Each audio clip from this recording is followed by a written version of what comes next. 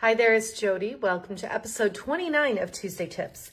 Today I'm going to show you just something really simple, but something that you might not always think about. So I've got my Flirty Flamingo ink, and I just grabbed just a larger, more solid image. It doesn't have to be this, but that's how I wanted to show you today. So I'm going to tap my ink and just stamp some random Flirty Flamingo on the background here. And you can see, just what the ordinary flamingo looks like on the basic white cardstock, okay? Now, what would happen if you took something just a little bit darker, like Blushing Bride?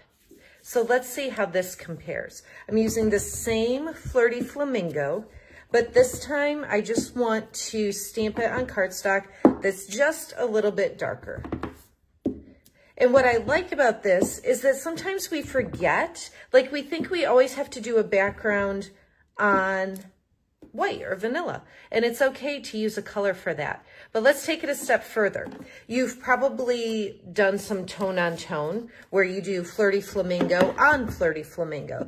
That seems pretty common to do. You might not think to do it on something lighter like Blushing Bride, but you might think to do it on the same color there. Okay, so that's our progression so far. I'm going to take it one step further and use Melon Mambo. So let's see how it compares on here. So this is the color of the ink.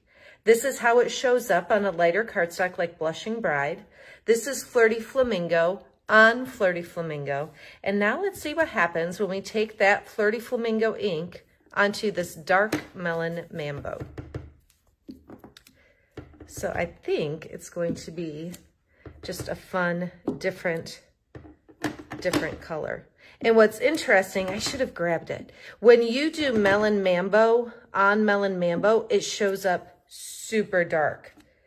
But this is just kind of a nice, a little bit more subtle, like you definitely see it. It definitely stands out, but it's not dark like if you did tone on tone Melon Mambo on Melon Mambo. So I just want to share this progression and just to encourage you to take your colors, whether it's Flirty Flamingo or another one, and stamp on different colors of cardstock to do some background things. Of course, I would put this as a layer on the card and then, some type of focal point, but it's kind of fun to just see this progression of how it looks depending on how dark the cardstock is. So give it a try. You can try it with Flirty Flamingo, maybe some shades of blue or green. I'd love to see what you create. Feel free to make something and take a photo and share it right here. Thanks so much for watching. Have a great day.